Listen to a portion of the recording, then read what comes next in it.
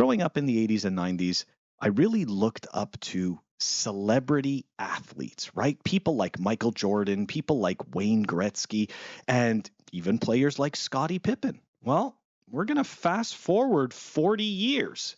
And unfortunately, those same people are now just shitcoin grifters in some cases.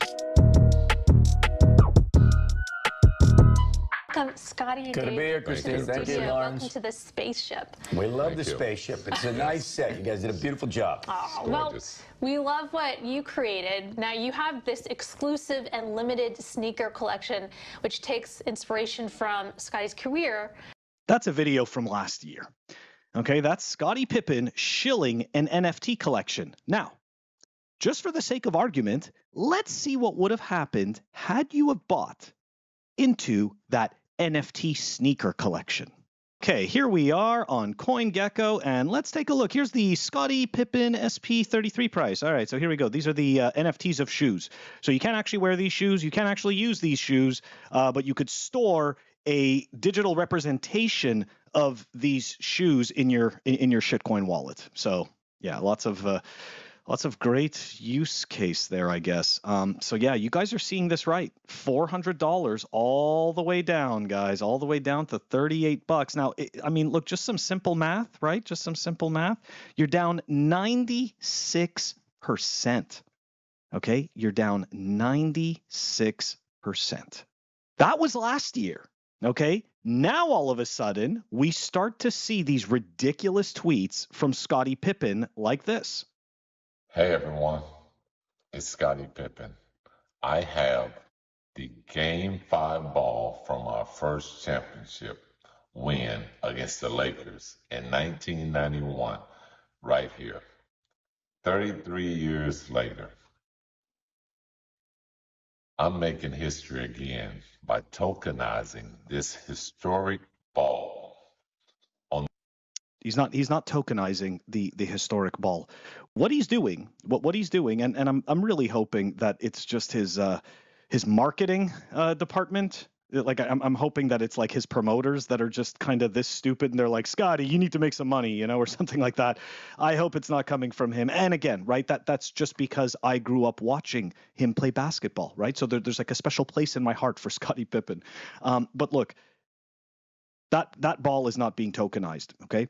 There is something real in this space that is a real problem that seems to get a lot of people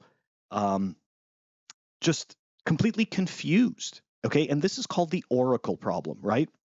So essentially, Bitcoin is the only actual crypto, and I hate to use that word, but Bitcoin is the only one that is truly tethered to reality through the mechanisms of proof of work, okay? Now, these shitcoins, there is an illusion of being tethered to reality, and it's kind of done through this thing called an oracle. Scottie Pippen is showing you this ball, and he says, hey, we're going to make an NFT out of it, okay? Now, the oracle for this NFT is essentially the centralized platform that where this NFT is being hosted and created, so to speak. Now, if Scottie Pippen goes and makes 1,000 NFTs of this game ball, none of it has any true attachment to the game ball, meaning that ball can then be sold. The real ball itself can be sold to someone else.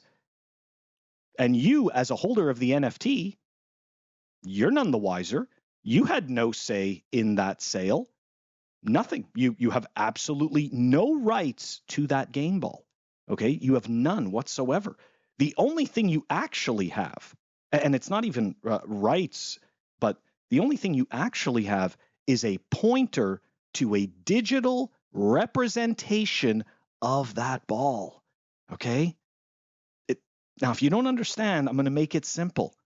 It's vaporware. Okay? This is a grift.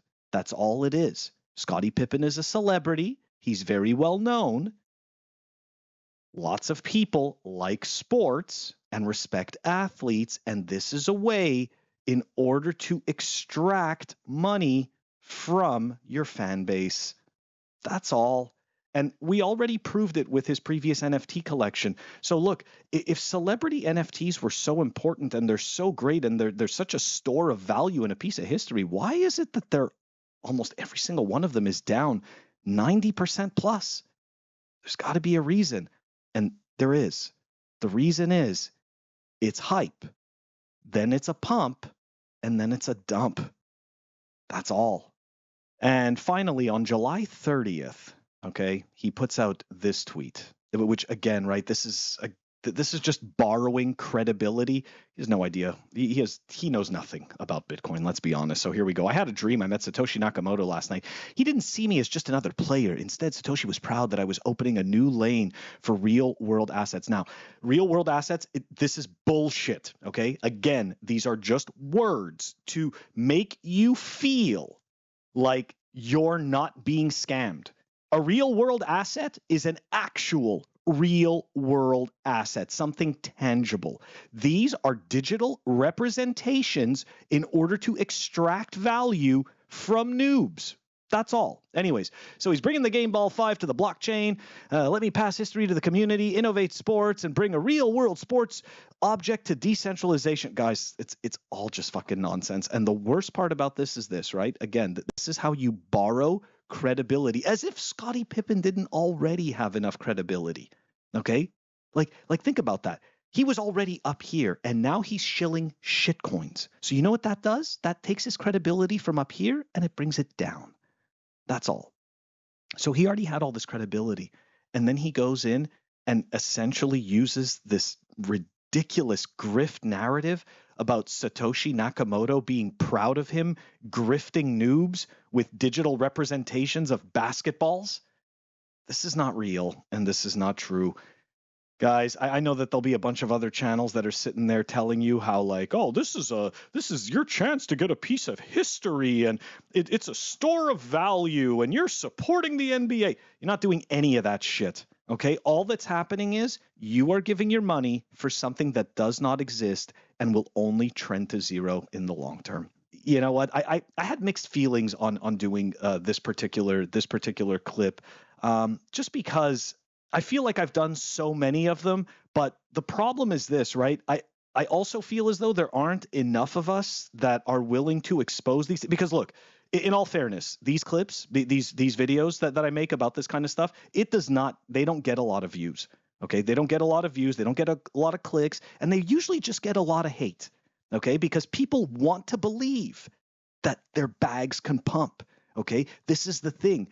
Like, people do not see this elephant in their brain where they just need to validate that use case. So if somebody like me comes out and says something that is obviously in opposition to their hopium, it's all personal, and now you've got to defend your thoughts, you've got to defend your hopium. So like I said, these videos do not do well.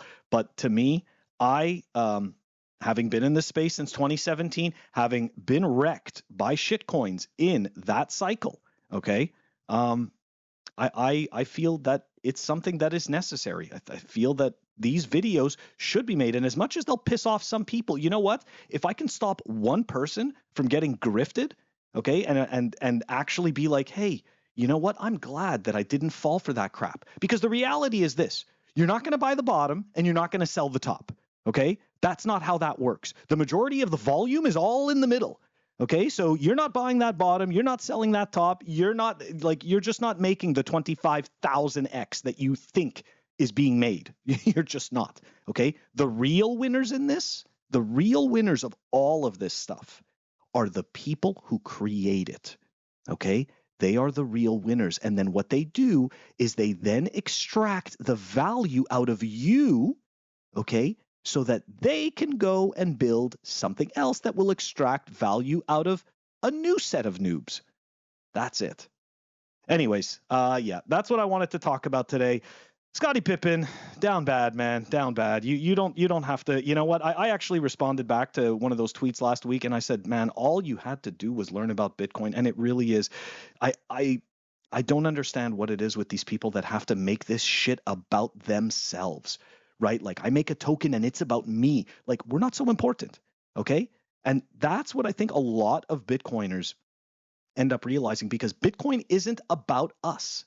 Okay? It's not about me individually or anything like that. What it is about taking back the power from the central bankers.